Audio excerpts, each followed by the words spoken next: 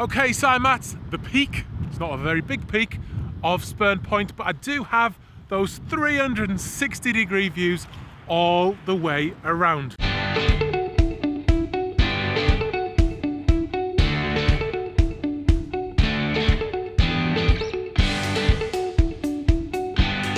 Hello, here we are again on another landscape photography mission.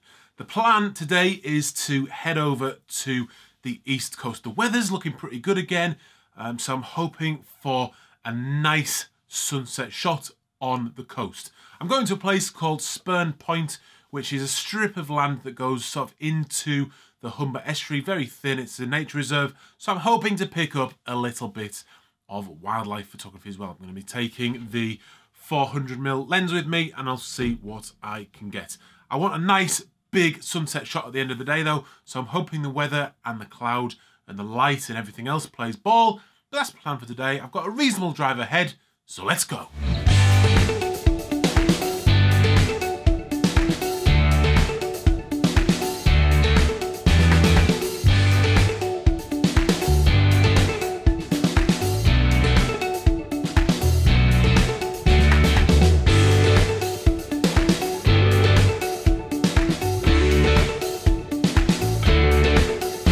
I've just stopped off to get a quick shot of what you can see behind me, and that is the Humber Bridge.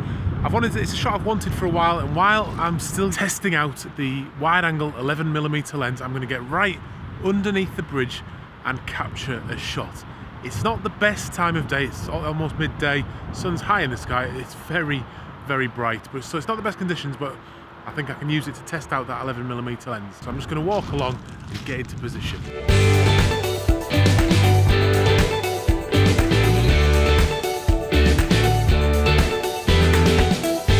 Right, so I've got the camera set up. I'm using that 11mm wide angle, and that is the shot behind me.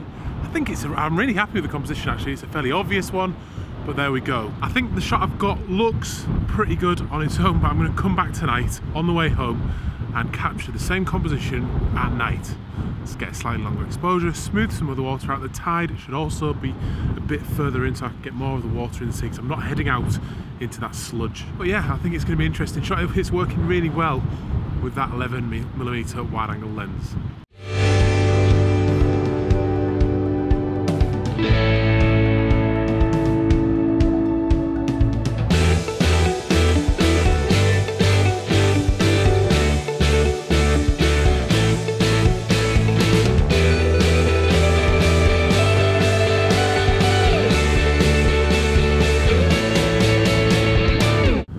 Okay, so I've arrived and there's quite a lot of cloud come over, so I'm hoping that will lift a little bit in time for my sunset shot.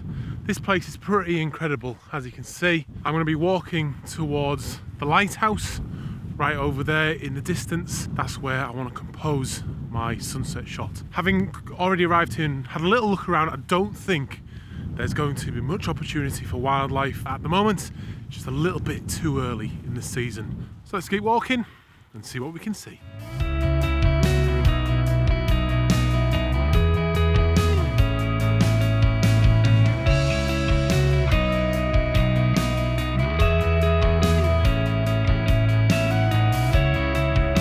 Now this is quite interesting. Where I'm stood at the moment, there used to be a road here. As you can see, you can still see the little bits of it. But now, a few years ago, it got washed away by the sea, so there's no longer vehicle access right to the end of Spurn Point.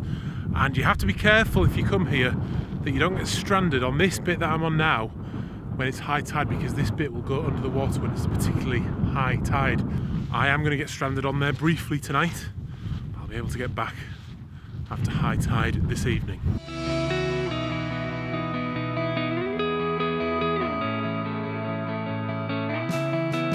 One benefit of the clouds coming over is that we can use it to our advantage, and that comes in the form of long exposure fine art photography. Now, I've got a little composition set up here. I'm going for an exposure of about 2 minutes 16 seconds, and I'm using these poles that are sticking out of the sea as my interest in the shot, and it's going to be the sort of composition of them, the still against the movement of that water and the clouds that will create some interest in that image. It's not the most complicated image, but I think it will form a quite nice fine art landscape shot. I just want to sort of tell the story of this bit of Spurn Point where a lot of it, as you can see, has all been washed into the sea. There's flotsam and jetsam everywhere, where the power of the sea has just lifted that road away, and every now and again it just dumps a load of rubbish onto this beach. I'm a little bit worried about the position that camera's in as well. The tide is starting to come in. Hopefully that 2 minutes will go quick.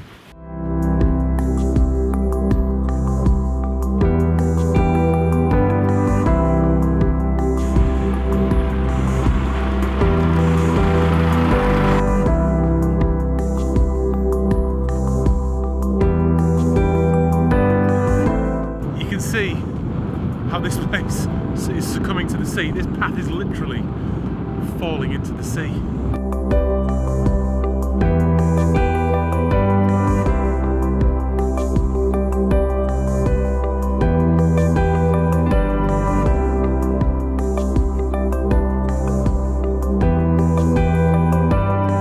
Okay, so I'm at the peak. It's not a very big peak of Spurn Point, but I do have those 360-degree views all the way around. I've stopped here to get a time lapse that includes the lighthouse there, and the cloud is starting to break. There's some nice light streaks coming through those clouds, which is going to make the time lapse really interesting, but I'd like that cloud to break a little bit more towards the end of the day so I can get some nice colour in the sky. I said colour in the sky a lot in the last video, but get some nice colour in the sky for a beautiful seascape sunset shot. So that's the plan, but I just need to wait and see what those clouds do.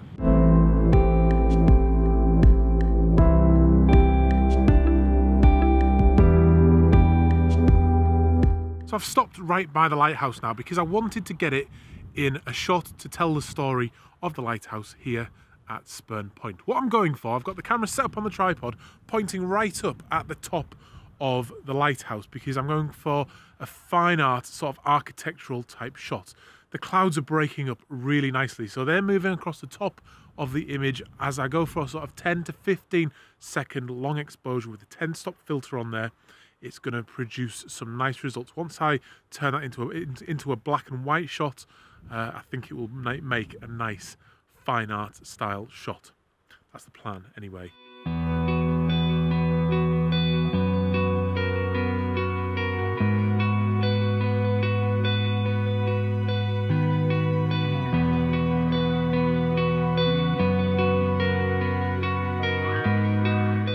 Spurn Point has one of the only full-time staffed lifeboat centres, and because of where it is, it covers a large part of the east coast, totally supported by donations.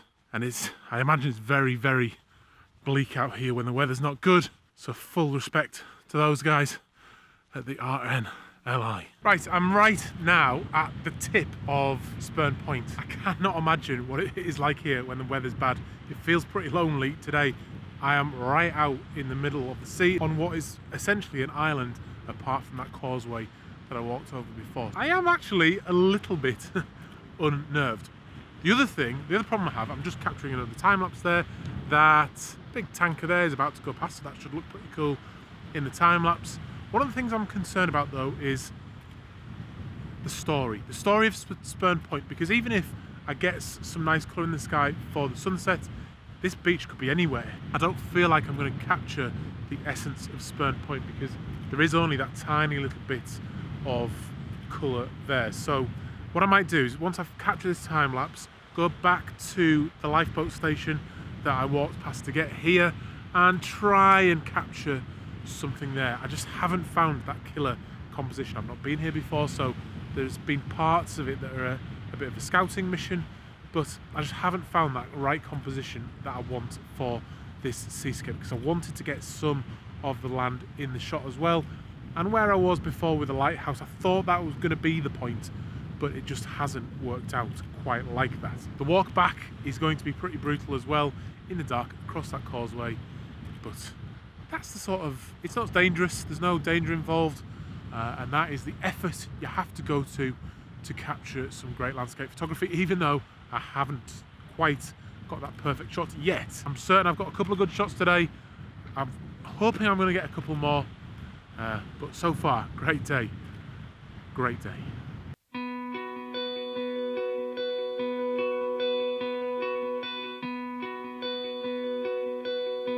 Right, I've got the camera set up for the sunset shot. It's not exactly the composition I would have wanted. I've got the lifeboat ramp here, leading you in one side, and then the sun setting at the other side. I've gone for a slightly long exposure, 6-stop filter on there, just to smooth out that water a bit and maximise the colour in the sky. Like I say though, it's not quite the composition I want. I'd like to get down onto this beach actually and get the lifeboat in there as well, but both those things haven't proven possible. So, it's been a great day though. I've had a really good time. This place is crazy. It's well worth a visit. Very strange place. Something I've not experienced before. It's created a very strange feeling in me as well. A little bit of isolation. I'm much more a mountain man than I am a coast man, but there we go. That's just me. Please do give the video the thumbs up if you enjoyed it though, and please subscribe to the channel if you haven't done so already and you want to see more of these vlogs. I'm putting videos up every Wednesday and every Sunday, and I will see you on another one very soon. But for now, I am Adam, and this is Spurn Point out.